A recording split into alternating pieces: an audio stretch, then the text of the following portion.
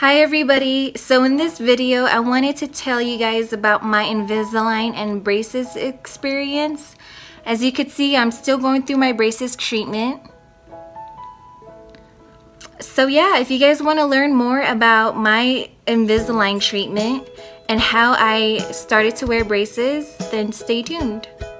Alright guys, so on my quest for straighter teeth, I started my Invisalign treatment in August of 2018, and I had crooked teeth on my bottom, and then my two front teeth, they were straight for the most part, but they were going inward, and so they just wanted to even that out. I had a lot of crowding on my bottom teeth.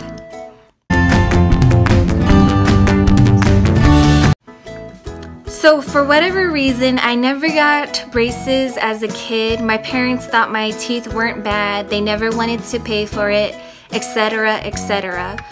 Fast forward, I'm a full-grown adult and I do what I want with my money. So being a working professional who has to deal with a lot of client-facing meetings, I thought Invisalign would be my best option as an older adult. I'm not that old, but I am old.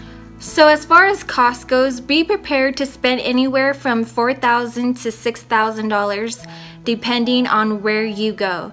And don't be afraid to shop around and negotiate. That's exactly what I did. I went to 3 or 4 places and I got a quote from each place, and then I was able to negotiate. The place that I really wanted to go to was on the higher end. They were quoting me about $6,000. And I just negotiated with them and was able to bring it down about $1,000. And that's not something that you have to be catty about. You could just be very open and transparent about it. You could just say, hey, I've been shopping around and I really want to go with your practice, but this other place is offering me a much better deal.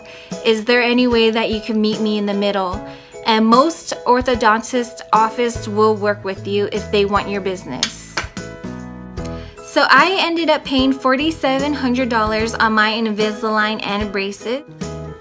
So $4,700 may seem a lot for an Invisalign, especially since there are cheaper alternatives out there, but you really do get what you pay for, and that's something that I thought was very valuable, and I thought it was worth the price. So when you get Invisalign, they actually put attachments on your teeth, and so that when you put on the trays, they click into place. So I have my trays here, and I don't know if I could show you guys, but here's a regular tray, and then I don't know if you can see here, but there's a bubble here, and there's a bubble here, and a bubble here, and that latches onto your attachments, and so it's very secure on your teeth. So my orthodontist estimated that it would take 12 months of Invisalign treatment for me to have straight teeth. So what you do is that you just switch out your trays every 2 weeks, and they get tighter and tighter, and they slowly adjust to your teeth over time. So I was noticing change in my teeth every week. So my teeth would gradually get straighter with each week that passed by. And that went on for a good 12 months.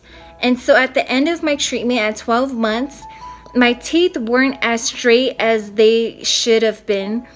And so my orthodontist ordered another set of trays for me. They had me remolded, and they sent in an order for another set of trays. And that extended me out another 6 months. I needed another 6 months of treatment, which he said was rare, but it does happen because my teeth were stubborn. I was fine with that, and so we extended my treatment for another 6 months, and I wore the trays for another 6 months. So after my whole Invisalign experience, it was 18 months. And so when I was done with that second round of Invisalign, he gave me the option to get molded for a 3rd round of Invisalign or to get metal braces. Now at this point, I felt like my results had plateaued with Invisalign. There's only so much precision that plastic could do. So I opted to get regular metal braces. I want to mention that I had a wisdom tooth on my bottom left jaw, and my orthodontist assured me that it would not affect my results from Invisalign.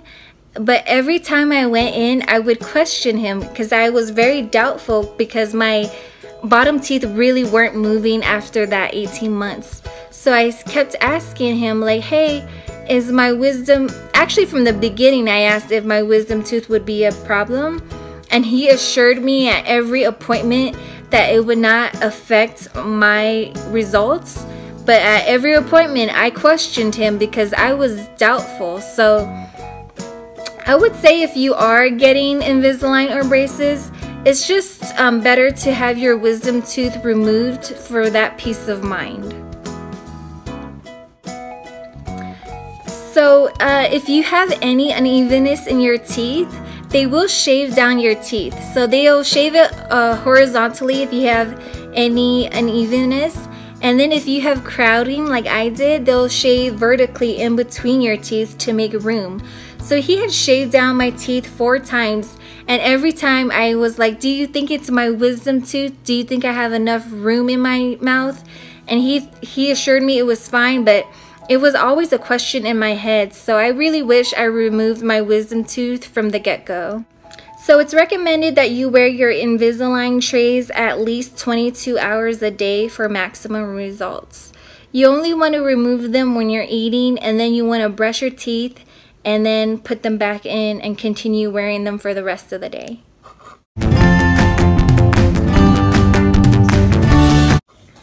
So by the end of my second treatment, when my teeth weren't where we wanted them to be, I was pretty much done with Invisalign. I didn't want to go in for a third round. I just wanted the regular traditional braces. So I could tell you that going from Invisalign to regular braces, you do feel a difference. There's a precision in regular traditional braces that you just don't feel with plastic Invisalign. And that's something that, I mean, you have to decide what you want. So at this point, when I had traditional metal braces, I was actually excited because I know it would expedite and speed up the process of straightening my teeth, and I no longer had to deal with Invisalign because clearly my results with Invisalign had completely plateaued. So my orthodontist said that I would only need to be in regular braces for about 8 weeks, about 2 months. But I got my braces on March 10th, and then their office was shut down due to the coronavirus. With everything going on with the shutdown, obviously my braces experience has been extended longer than anticipated, but you know, it's just something that you just gotta roll with the punches. But I do like having metal braces. I feel like the results are a lot quicker, they're a lot faster, and it's more precise.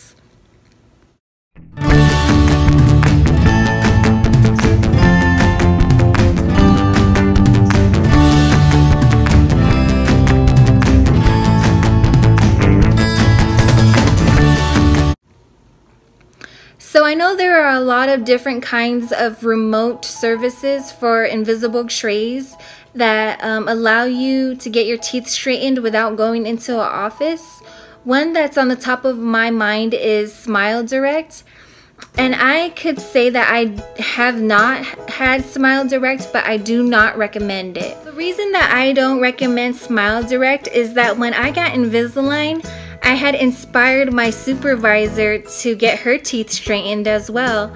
And so she decided to go with the cheaper, more convenient option, which was Smile Direct. And then she inspired my other coworker to go with Smile Direct as well. So I had Invisalign and I was going through an orthodontist. My supervisor and my coworker were going through this remote service of Smile Direct. And I could say that they both finished their treatment before I did, but they weren't 100% satisfied with their results. So as far as I know, Smile Direct doesn't have attachments, so your teeth aren't really secured, and the trays kind of dig into your gums. And that's something that both of them told me. They would ask me like, are your gums sore? And I would say no. Because Smile Direct does not have attachments, it does seem to recede and push into your gums, which causes a lot of soreness.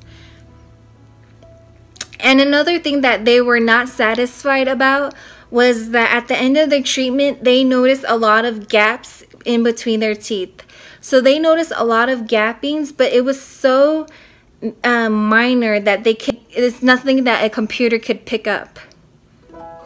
So you really get what you pay for. So I think my supervisor and coworker paid half of what I paid, but they didn't really get that detailed experience that I'm getting. So once they were unhappy with certain things, they were kind of left to their own devices. Whereas I could express anything to my orthodontist and he would get them fixed. So I did notice gapping in some of my teeth. Like I noticed gapping in my front two teeth, and I had mentioned that to him because every time I would go in, he would ask me, how do you feel about the progression of your teeth? And I would tell him like, hey, I'm noticing a gap here that I didn't notice before. And he would be like, oh yeah, like I could see that. It's very small, but I do see it. And he was like, you know what, I'll get that closed right up. And so he really paid attention to the detail.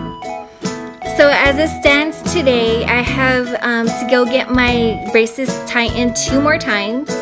So we're looking at a month and a half. My goal or my dream wish is to have it completely done, off and over with by August, and that's when I'm reaching a birthday. So that's my biggest birthday wish, is to be done with braces by August.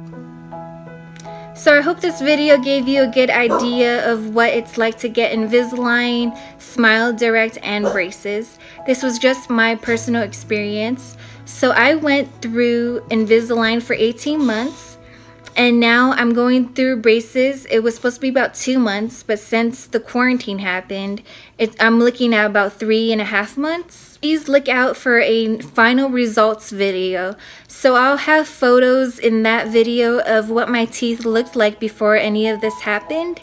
And then hopefully I'll have a after video of a straighter smile. So I hope this video was helpful, and watch out for that final results video.